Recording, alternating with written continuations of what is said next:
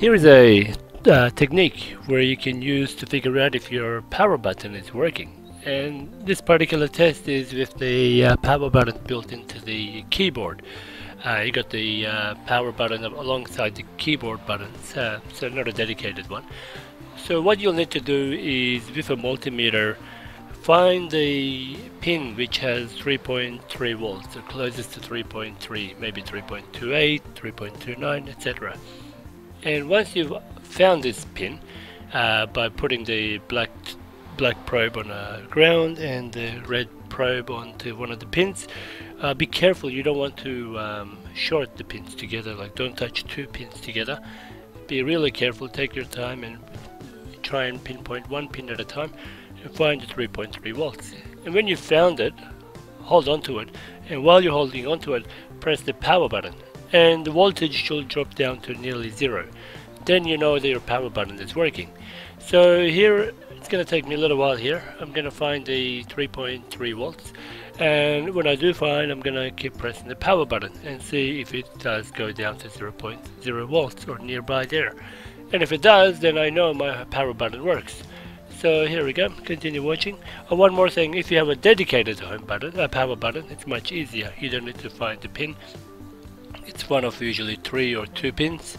It's just a matter of putting the positive probe onto the right 3.3 volts under the power button, and then when you press the power button, it should drop down to 0. So here, even though I got 3.28 on this particular pin, it's still not going down to 0. Doesn't mean my power button is not working, because there's many pins in here, I think 15 or nearly 20 pins.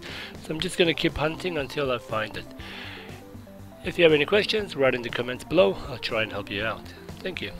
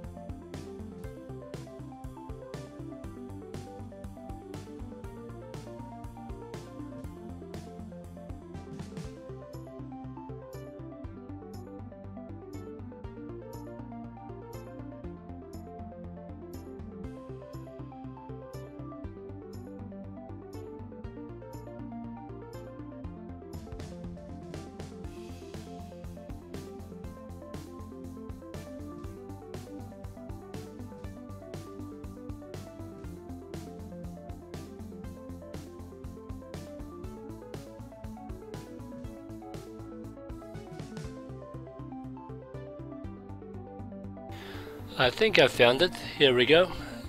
As you see, when I press the power button, it drops down to 0 volts, near 0 volts. And as you can see, this model I've got here, it's faulty one.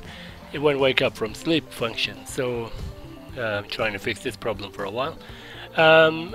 It's not turning on, but my power button is working, so I can rule that out.